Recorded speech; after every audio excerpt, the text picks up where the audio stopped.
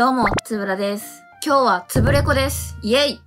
はい、ということで、11月がね、私がちょっと多忙を極めておりましたので、お休みをさせていただいてたんですけど、12月はね、やっていこうと思います。先月がバンブーさんで第7回だったんですけど、今回はもう第8弾になりますね。8バンドじゃないな。9バンドか。9バンドも紹介してきたんだなって思うと、なんか、すごくないって思います。つぶレコの紹介、つぶレコの動画の編成がいつも同じパターンになってて、ちょっとつまんないかなって思い始めたんで、今日は構成を変えてやってみてます。本当はね、アーティストさんにインタビューとかできたらめっちゃなんかテレビっぽくなるんかなって思うんですけど、ちょっとそこまでの、いや、できんこともないな。次からやってみようかな。次回以降ちょっと考えてみようと思います。あと皆さんも意見があればぜひコメントでこういうのが見たいとかこういうのが聞きたいとか、つぶレコのバンドを聞くにあたって知りたい情報とか見たい情報とかをコメント欄に書いてくれるとどんどん動画の質が上がってまいりますのでよろしくお願いします。はい。ということで、今月のつぶレコの紹介するアーティストは w.o.d です。一言ちょっと言わせてください。音源ももちろんいいんですけど、w.o.d に関してはマジで生音でライブを見た方がいいです。新宿の見放題の時に初めて w.o.d 見たんですけど、メンバーさんの佇まいとか雰囲気と歌声、演奏、マジで全てが全部マッチしてて、めっちゃ半端ねえなって思いました。音楽のジャンルで言うとグランジ系になるのかな？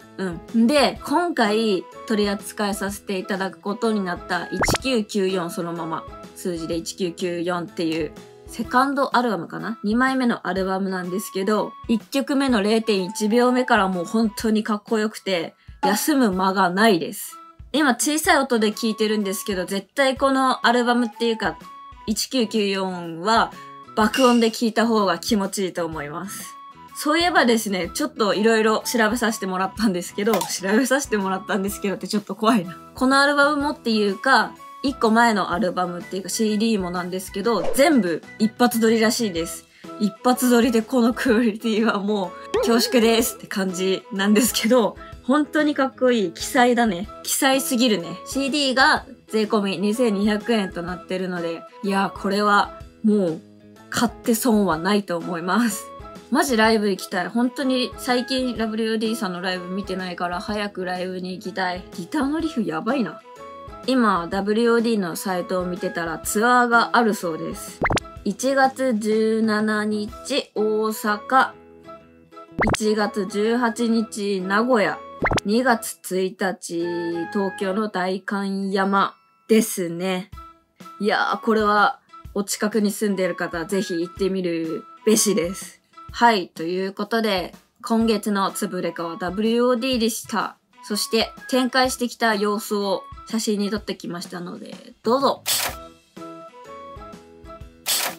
はい、こんな感じで頑張って毎月じゃないけど頑張って紹介しておりますので、ぜひチェックのほどよろしくお願いします。引き続きね、今までのバンドさんとかも取り扱いしていて、中にはね、もう完売しそうなアーティストさんの CD もあるので、ぜひ千葉県のストリートアーツと熊本の新星堂光の森店、よろしくお願いいたします。はい。ということで今日の動画は以上です。この動画がもしよかったらっていうか、もしw.o.d 気になったよっていう人がいらっしゃいましたら、チャンネル登録、高評価、コメントよろしくお願いします。そしていつも通り説明欄には w.o.d さんの各種 SNS、MV とかリンクをいろいろ貼っておきますので、ぜひチェックしてみてください。ということで、バイバイ。